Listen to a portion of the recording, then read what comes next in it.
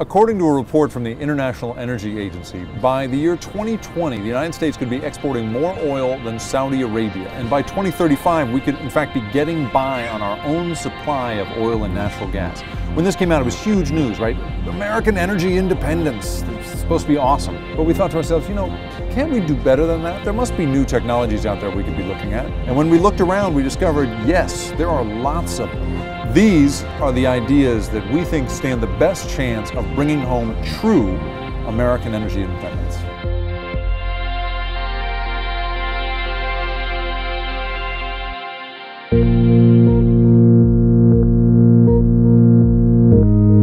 When I was in college, I decided to study Italian, and it turned out to be a really dumb decision because it turns out very, very few people speak it in the world. This is, in fact, the first professional cause I've ever had to speak Italian, and I'm kind of excited about it. So we're going to do the intro to this thing in my terrible college Italian. You ready? Here we go.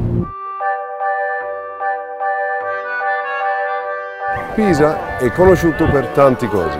La storia, l'università, chiese, e c'è qualcosa, ma l'ho dimenticato.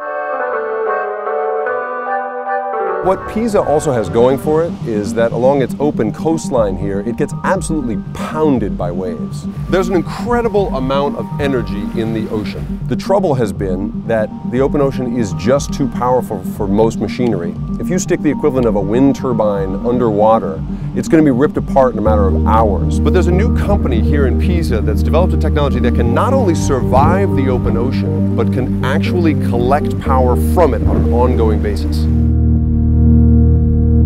So, as I understand it, you have a PhD in mathematics. Yes. But now you're in a very different business. Yes, my previous life. And then out of my passion for sailing came this thing. In the year 2000, we did a crossing of the Atlantic Ocean on the Columbus route. I saw a floating container, which probably was lost from a ship. And it was floating on the surface of the sea, and these big 7 meters waves were moving it around in circles, and the perception was that's really a huge amount of energy and force, and if you can harness that, that's going to be very interesting. And it took a few years to go from there to this. Why ocean power rather than wind power? Wind is much less effective in transporting energy because of the density of air. Water actually concentrates wind energy, so you can have a much more compact machine. You can forecast waves even 2 days in advance. So it's actually by far the most predictable renewable source. The problem with water is survivability. When you have extreme events in which the energy is 1,000 times bigger than average, your structure will break down. So tell me about the power output of this unit. So this unit is 150 kilowatts. For a machine like this, which actually follows the energy in the water column, power rating is something that you have to set in advance. It's not something really related to the structure. This machine on the surface would produce more than a megawatt. It would break down because it's not been engineered to take all that energy. So we decide to put a level at which the machine will start getting down in the water column to avoid more than that. So it tries to follow the nominal power, which is very different with respect to other renewables, which have a very variable output, and you compute the average. So you can even use it in very small grids. And that for us is a huge market because many small islands around the world have problems in generating electricity. They have very, very high costs of electricity, much higher than what you would get with a machine like this.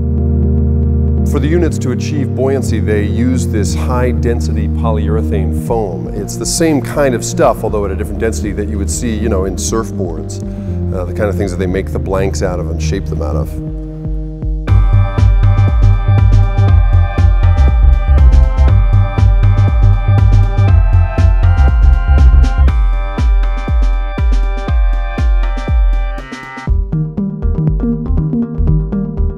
Wood. Yes, wood is one of the best construction materials out there in terms of density and elasticity. Actually, we went a long way to find certified rainforest compatible wood, mahogany actually. The whole machine doesn't react to the impulsive energy of the waves. It just moves with it. This is a permanent magnet electrical generator, a 15 kilowatts generator. There are several of these in the machine. It is a standard unit. It doesn't have any special configuration. That is essential in a commercial machine. So you already have a paying client for this?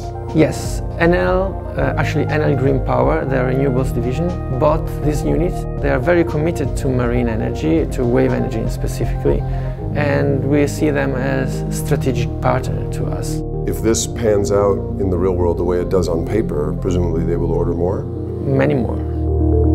I liked a few things about this project. For one thing, it's very survivable. I mean, just the durability of it, the fact that they're willing to guarantee to their clients that it'll last 15 years underwater is pretty unbelievable.